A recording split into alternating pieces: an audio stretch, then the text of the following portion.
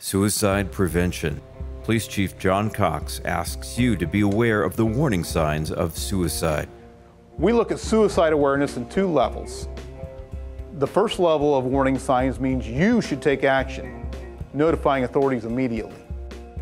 Overexpressions of suicidal thinking or intentions, such as comments like, "Nobody cares about me," direct or indirect threats against themselves or others, acquisitions of drugs, weapons, or materials intended to be used for the purpose of killing oneself or to harm others. Whatever you do, don't leave a suicidal person alone. Call 911.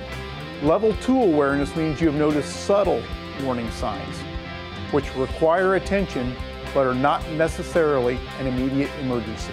Displays of hopelessness, uncharacteristic anger or rage, increased drug or alcohol use, withdrawal from friends and family, dramatic changes in mood, engagement in risky activities. So what should you do? Try starting a conversation with the person about their feelings or thoughts, or see if they would be willing to set up a counseling appointment. Offer to help them set up the appointment, or make sure that it happens. Go with them in support. If there's immediate danger, call 911. The Purdue Police will get help on the way. If the signs are more subtle, you can contact CAPS, our counseling and psychological services here on campus, or the Crisis Center. I'm Police Chief John Cox. I'm asking you to be aware of the warning signs of suicide.